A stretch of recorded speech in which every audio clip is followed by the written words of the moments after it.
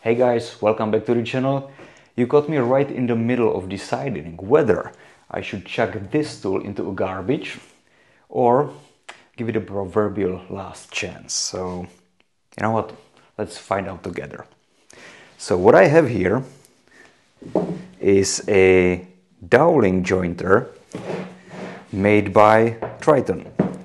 And what doweling jointer is, it's basically a drill which is for drilling two holes perfectly spaced against each other and then filling the holes with dowels like this and then sticking the two pieces of wood together like this. So it's basically a loose tenon joinery, and you can join the two pieces of wood from the edge or perpendicularly like this.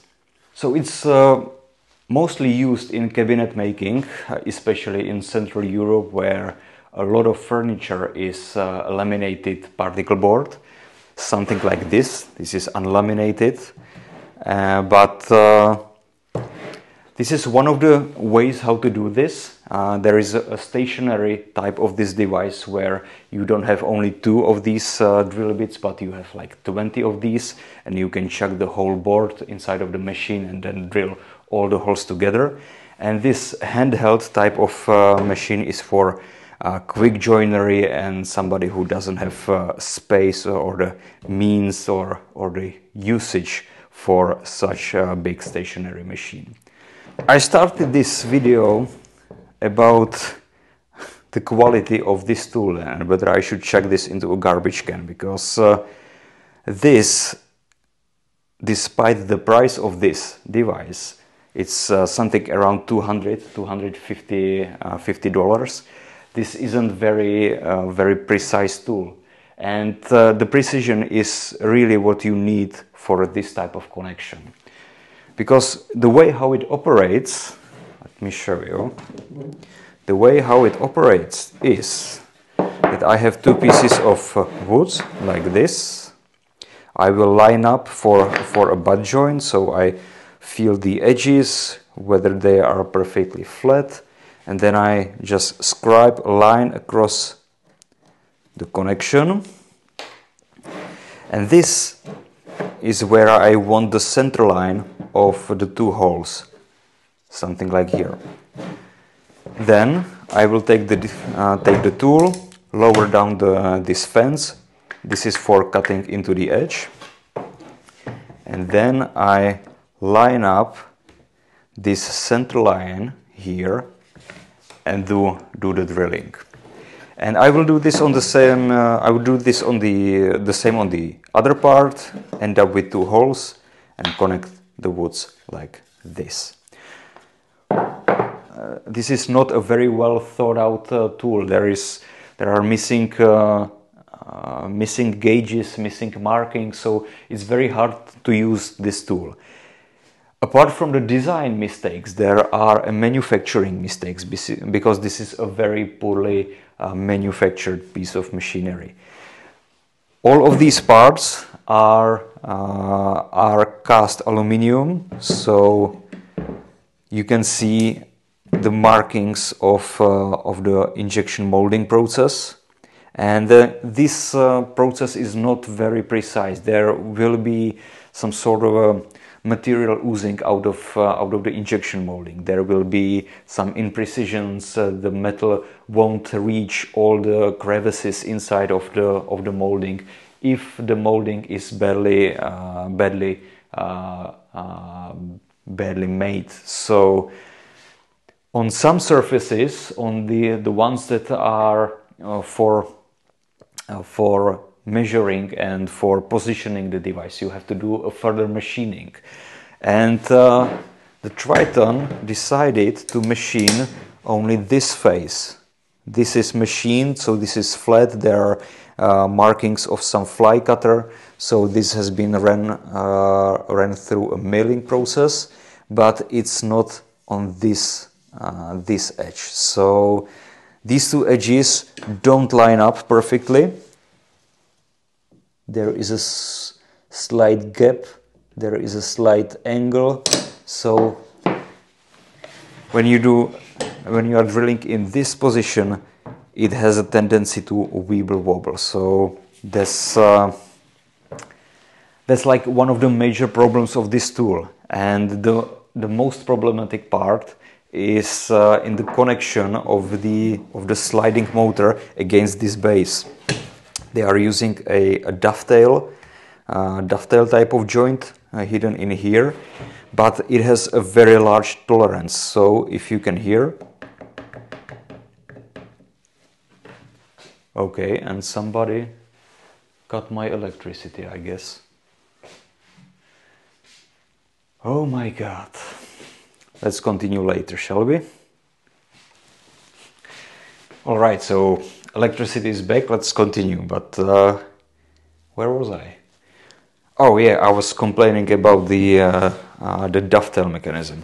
Okay, so you can hear that there is a lot of movement between the drilling part and the base part. So that is quite a problem, because if you drill the holes slightly off, not perpendicular, you are going to end up with a connection which is like this, if I exaggerate it. So this is a crucial part of the tool precision, and it is quite off. So as I'm talking about this tool, I'm slightly moving towards the chucking into the garbage solution, but I think if I will give it enough patience when I will be working with this, I think this can be still overcome or fixed or something like this. The problem is, or the objection of this solution is that you don't drill only one set of holes, but you drill as many holes as you can throughout the whole edge of the workpiece. So this is 32 millimeters apart, which is like a woodworking standard in Europe. And if you have 640 millimeters, you can fit like 20 or more like 19 of these pegs. That means there will be a lot of connection or a lot of strength holding these two pieces of wood together. But that means that you are not striking only one line like this, but you need to strike many of them, like 10 in a row, and perfectly spaced and everything. There is a version of this tool by another manufacturer. It's by Muffle, and they are adding accessory rail guides, so you can perfectly index and position all of this set of cuts on both of the workpieces. And that's something I would like to try to make today, and just learn if it will make this tool more pleasant to use and also more precise. And this is the thing I came up with. The main rail has perforations on both sides, and those register against this part, which will be 3D printed and mounted on the tool itself. And it will allow to move the tool along the rail in steps of 64 millimeters, and the rail has a fixed edge and a moving edge. And with this little knob I will be able to tighten the moving edge against the rail. These cutouts, which there is 4 of them, are for alignment of the jig against the workpiece, and also allow to position the device or the tool as far on the edge as possible. And all of that will be made out of 8mm plywood. So you just saw what I'm about to do, what I'm about to make. But I won't be able to do it here, because even if I would have a jigsaw which I destroyed in the past, I wouldn't be able to achieve this type of precision. So, you know what? let's take a trip, shall we?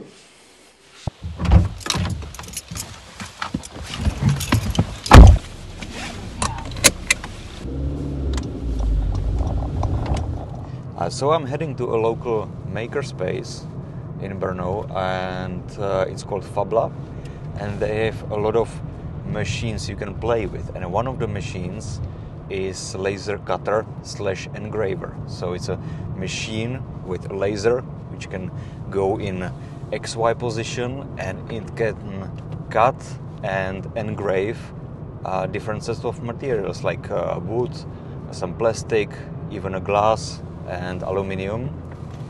And since I need the rail to be very precise, I think this is the perfect tool to manufacture something like this. The difference between cutting and engraving is basically in the intensity of the laser and the speed the laser is by which the laser is moving above the object. So the difference between cutting and engraving is very subtle. It's something that you need to find, because it depends on the particular material and the thickness of the material. So if you want to engrave in plastic, it's easier than engraving in aluminium. That means for aluminium you have to have a stronger intensity of the laser and you have to move slower. But for cutting plastic, you can have lower intensity and you can move faster. I'm still shy to speak to camera in public places, so voiceover has to be enough. In FabLab, I exported the CAD model into SVG and fixed the line thicknesses and colors in Inkscape, so the laser cutter will understand it. Then I had to focus the laser, and it is done by hanging this calibration tool on the edge of the laser head and slowly raising the bed until the tool hits the material and falls off. Then you just hit the play button and see what's going on. The cutting had to be done in 2 passes by running the same job twice, and sometimes the exported lines in the SVG were not continuous, so the laser was jumping all over the place. Nothing wrong with that, but it prolongs the job time. Then I did a test fit with the tool and had to alter some dimensions, cut it again, and it was finally done. And I'm back!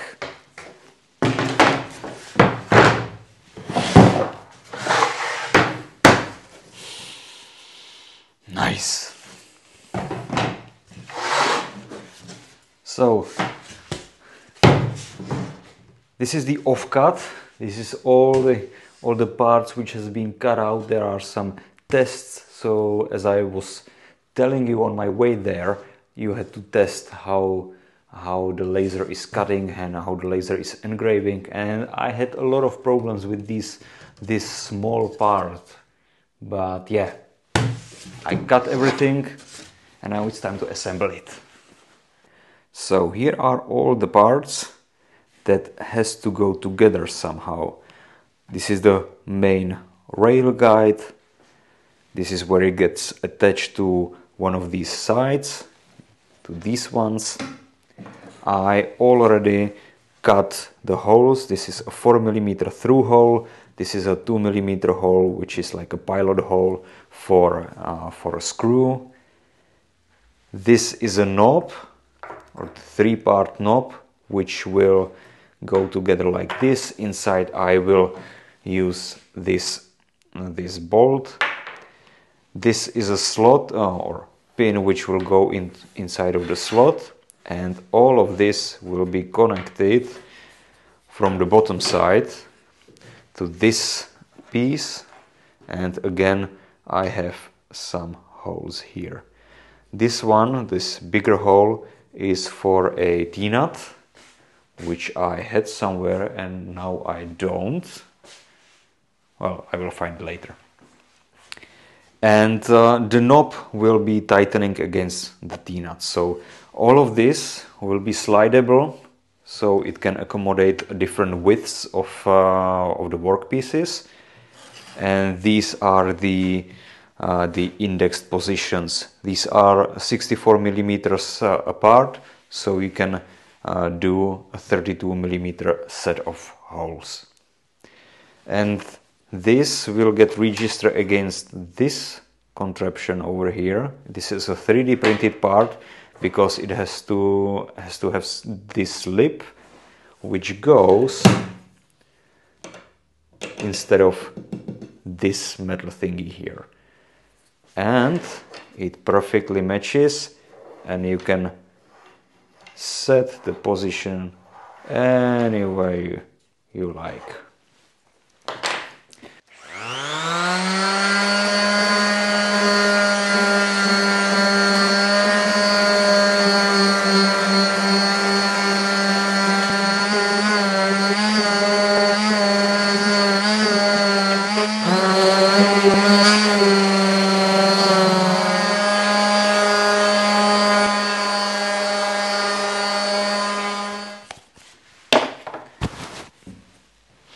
Okay, everything is set smooth.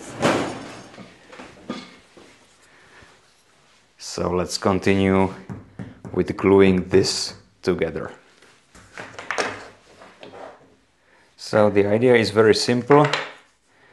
This is like a spacer piece which will go directly on the wood. Here is the bolt cut to the length. Here is a piece which will make the bolt turn, and this gets glued on top. So, where is the glue? Oh, here it is.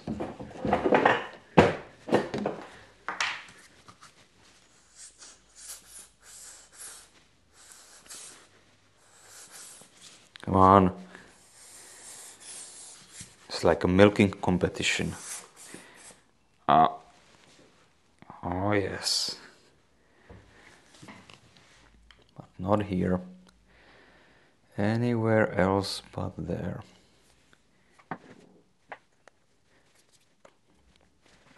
It's slightly deeper than I would like to, so I will add some washers so the screw doesn't rattle inside. And let's glue this there.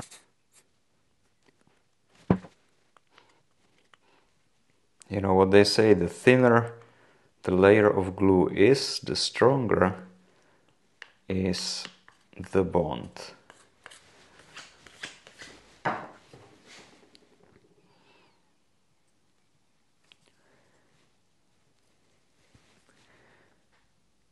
Nice.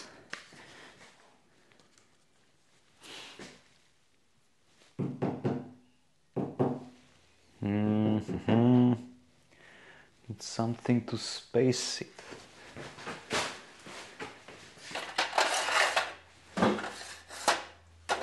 Oh yes. Oh yes.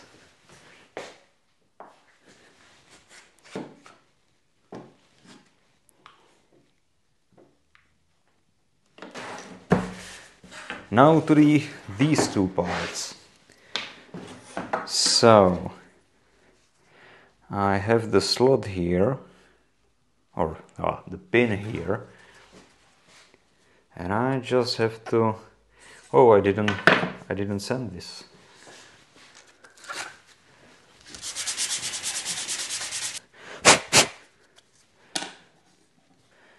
I need to countersink these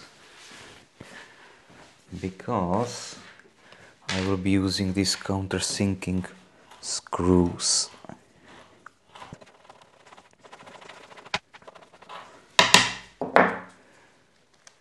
Excellent, excellent.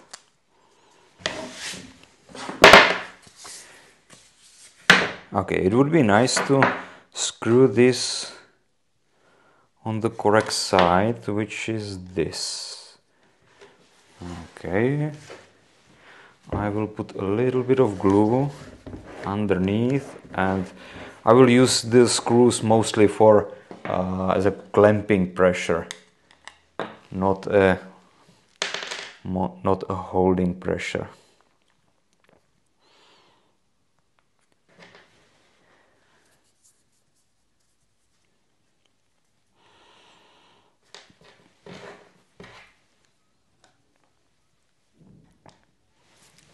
something like this.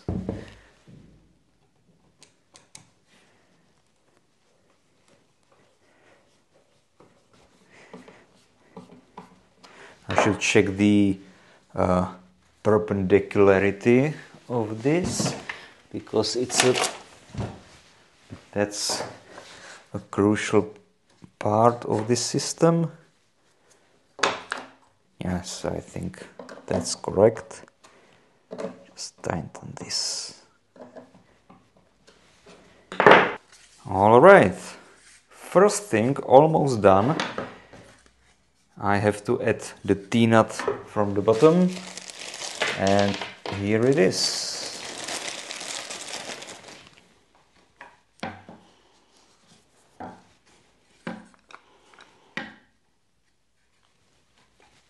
Should I punch it? Oh, this or this? No? Oh, it's okay.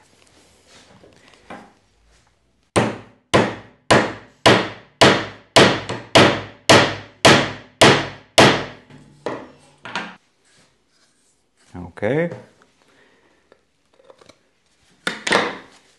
I was thinking about sinking this into some pre-drilled hole, but like using a Forstner bit or something like this. But once you have the center hole already drilled, it's very hard to center any other rotor bit or drill bit. So this will not be laying like this, I think, or maybe it will. No, it won't. No, it won't. This is 8mm, but I will be using this predominantly with this 18mm particle board. So it will be, yeah, it will be like this. It will be in the air, so it won't rock away on me. Okay. So that's another part done. Let's do this big one. And the procedure is the same. I'm going to countersink these holes and screw this onto this.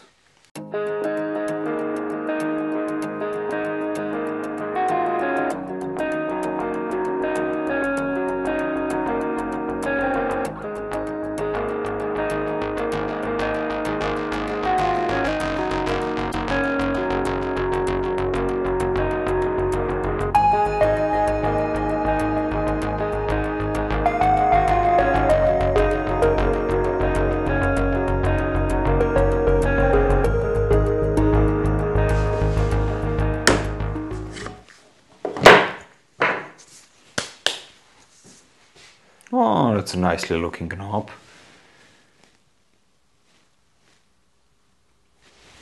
That's nice.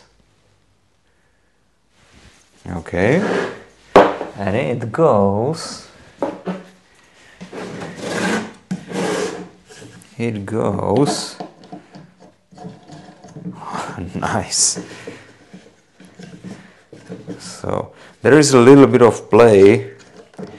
This, the pin versus the slot, but once it is tightened, that's nice. That's nice. That's nice.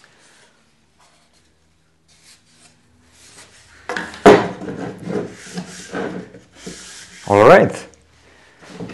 Let's replace the indexing comb here.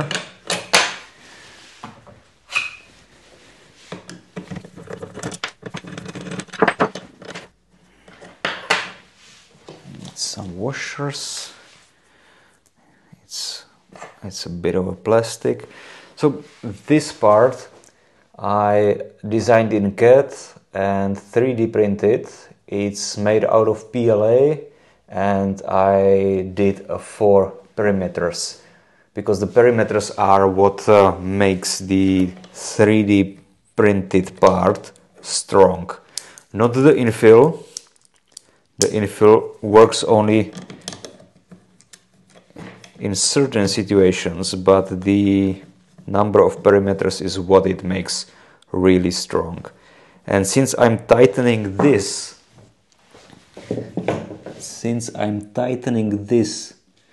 over here, that's where I need the perimeters the most, because I'm pushing against the oval shape. And the reason why I made this a oval shape is that I can fine-tune the position. Because I can model and I can 3D print this part precisely, but you cannot trust the concentricity of these two holes against the center of these drill bits. So if it is like 1 millimeter off, the imprecision will double. So the two parts will be 2 millimeters off. So this is something which the position has to be calibrated, and that's what I'm going to do now. So I will put some testing mark. I have to use this. And now, since I have the guide here, I don't have to do any marks, but this mark is for testing about the alignment and the concentricity of this. But the goal of this endeavor, this project, is that I don't have to make the marks anymore, and the two parts drilled together, joined together, will be joined just like this. About these cutouts. These cutouts are for the tool itself, because the width of this, and especially the distance from the center of the drill bit and the side, is more than 32 millimeters. And I would like to start the first hole to 32 millimeters from the edge whenever possible. So 32, 32, 32, and so on. But if I would do it like this, and the fence wouldn't allow me to move past this edge, so that's what this cutout is for, and it's for this part of the base. And also I can use this edge as a measurement tool. So I can move it a little bit out, clamp it,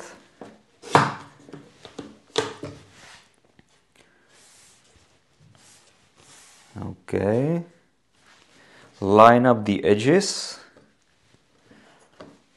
tighten this, and now I should be able to slide this into position like this.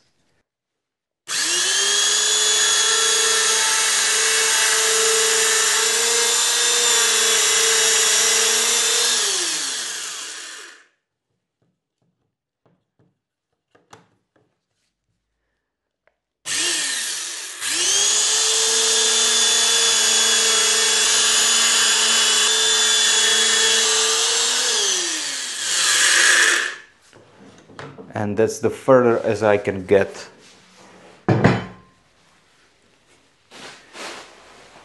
So here are the holes. I still could accommodate. No, actually I wouldn't be able to accommodate, because another set of two will end up. Oh, we'll be able to accommodate one more set like here. So this can be improved, this can be cut out a little bit more, so I can move the tool even further. But let's do the other side and see how these holes will line up. And as I mentioned, the goal is to not flip it. That's why I have this mark here. So I cannot flip it like this, and I even cannot flip it like this, because then I would be referencing this edge, but I would be referencing this edge. See? So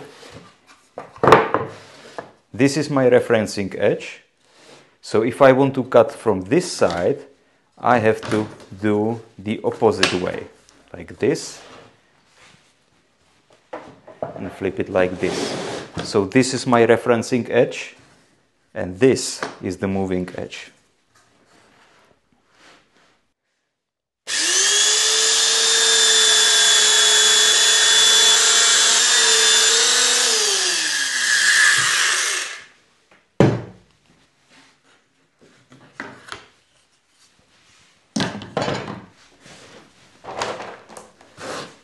I will try to add all the pegs.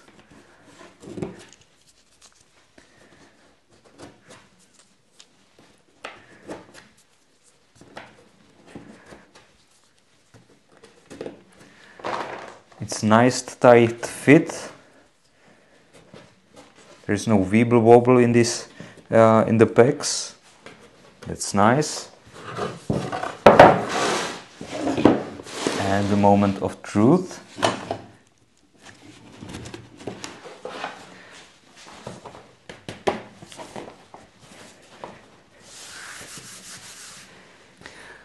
So I don't know if you can see, but the holes don't line up, or the lines don't line up. It's like 1 millimeter off, and that means the holes on this part are a little bit to this side, and these holes are a little bit to this side. So they are trying to match, and that's why the lines are moving this way. So I have to adjust this fence and move it, and I'm just thinking this through on the fly. The holes are here, so I have to move this to this side. And since this is like 1 millimeter or 1.5 millimeter, I need to move this on the other way exactly half, so like 0.75 millimeters.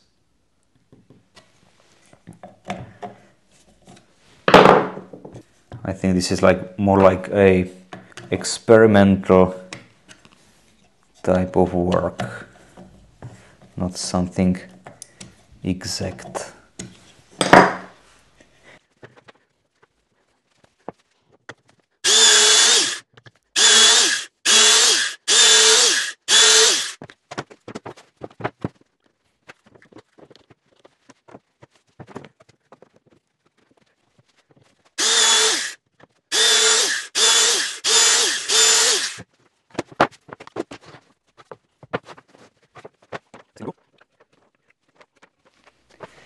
Okay, so it cannot be better than this. So the butt joint of these two boards is just perfect. So this is perfectly aligned against this. Both of these sides are perfectly aligned because it's laser cut. And now I will do another test, and the last one is to make the perpendicular cut, which will be a little bit more tricky. So let's line this up where it's supposed to be, like this.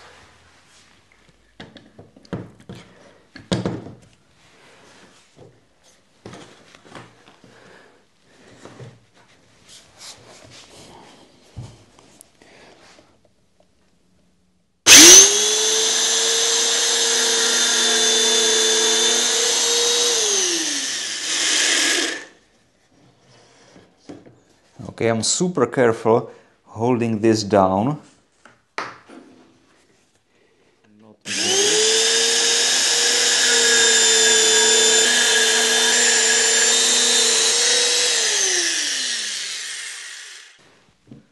So this is a sort of a design deficiency of this rail guide. It can move like this, so it's not completely clamped. I think I need to clamp even here to the workpiece. Maybe it will be helpful to have some rubber beneath this, so it has some more grabbing strength. But here you can see how I try to drill the same hole twice because I think I didn't go that deep on the first go, but it moved on me, I didn't notice, and it looks like this. So this is something I need to address and fix in the future, but let's see how those line up now.